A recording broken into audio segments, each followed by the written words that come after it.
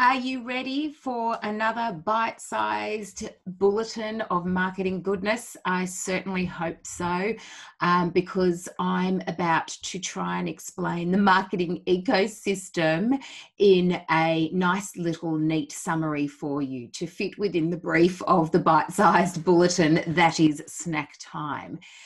Because the marketing ecosystem is kind of one of the main components of your marketing activity.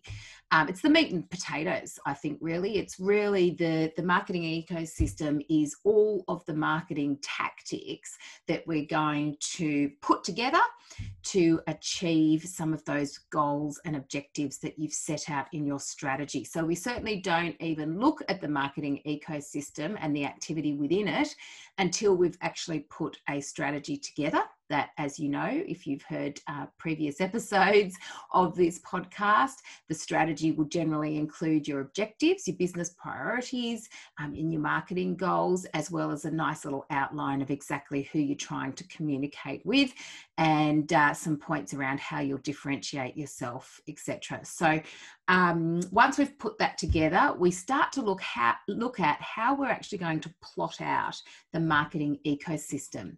I'm sure there's many people who have their own little marketing ecosystems.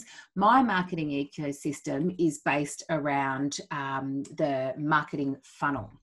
And if you haven't heard about the marketing funnel before, essentially, if you just picture an actual funnel with the little spout down the bottom and the wide open opening up the top, that's the visual. At the top of the funnel, we have awareness. In the middle of the funnel, we have consideration.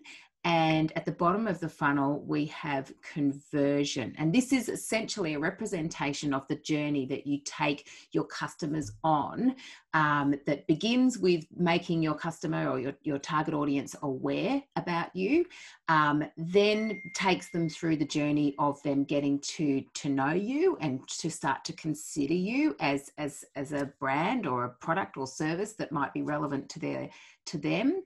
And then it takes them down to the point of conversion where they'll actually hopefully purchase something from you. I like to add on a little bit more to the bottom of that funnel, feeding back into the spout, which is trying to understand what kind of activity we're going to include for getting repeat sales from existing customers or past customers, as well as what we're going to include to really get our customers remarking about us. You know, what elements are we going to include in the marketing ecosystem that really help our existing customers spread the news about our business?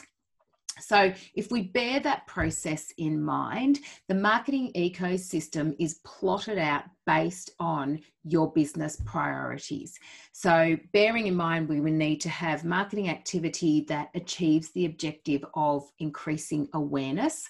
So right at the top of the funnel, if we consider that if people don't actually know about your business, if they've never heard of your business, it makes it very, very difficult for them to firstly consider your business and secondly, to be able to buy from your business. So it makes sense that the first step in the journey, the first step in that funnel is making as many of your target audience, many of them aware about your business as possible.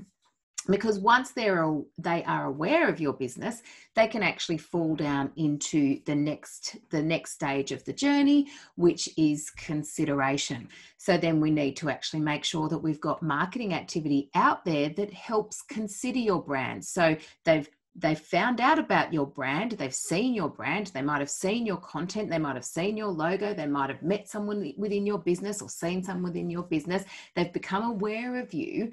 What marketing activity will you then place in their path to help them consider you. So for example, this might be if you're a professional services business, it might be an e-guide, it might be a video series, it might be a webinar, it might be an event. What opportunities are you going to place in front of them so they can just come and find out a little bit more about your business? They're not quite ready to buy, but they are ready to actually consider your business a little bit more. And then we need to look at, okay, so if we've taken them from awareness to consideration, how are we actually going to convert them then into a sale? What can our marketing do to support that conversion from actually driving them from thinking about the business, from getting to know the business, to actually then coming out and being able to actually come and buy from us? And of course, when we're looking at this marketing ecosystem, we're thinking of channel, but we're also thinking of content, and we're also thinking of ideas that we can use and implement through every level of that journey. And then of course, don't ever think that the marketing journey ends with that first transaction. It doesn't. You will get your best bang for buck in actually thinking about the existing customers and the past customers that have purchased with you, and thinking about what marketing activity within your ecosystem is actually going to encourage these customers and these existing customers or past customers to come back and purchase more from you or just buy from you once again. And then of course there's marketing activity that we might put in place to really inspire conversation, to spark conversation, to kind of prompt people to perhaps talk about us on social media or leave reviews that can be shared and amplified. So there's all sorts of different things that we need to plot out within the marketing ecosystem. And if you do it in a way that kind of follows that customer journey, you can kind of just make sure that you've actually got all of the activity for all of the different stages. Because what I often see in small business is that you've got businesses who are focusing, and doing a beautiful job of getting all the activity out there that helps raise awareness of their business. So they're telling loads and loads and loads of people about their business, which is great, but then they won't have the marketing activity that's actually helping provide more and in-depth and richer information about their business, so that they're kind of losing them. So if they're not actually taking them from awareness to the next stage, they kind of just stay in awareness and they don't know where to go next. They don't know how or why they should actually move down that funnel with you.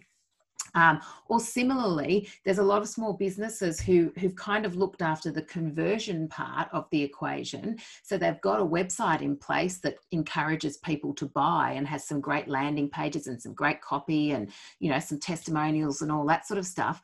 But they've actually got nothing up in the awareness part. So nothing's actually driving new people to the website. It's a numbers game. If we don't have enough people coming into the top of the funnel, we won't have enough people spitting out the bottom, and then we certainly won't have enough people coming back to purchase and repurchase and talk about us. So it's like this continual cycle of that we need to have in place all of the time. And of course, depending on where your business is, will depend on how we weight, which activity goes where. Do we need a lot more awareness activity because we're actually really trying to get your business out to a whole bunch of new people so that we can increase your customers that way?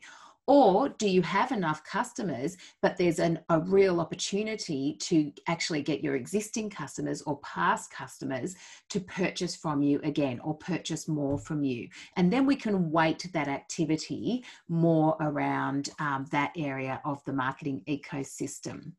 So I'm hoping with that little synopsis that I haven't managed to confuse you, but have actually managed to enlighten you that it's really necessary to kind of think of your marketing activity in the context of that ecosystem, to just make sure that you're addressing every single step of that customer journey, and that way you're really helping your customer and your target audience buy from you.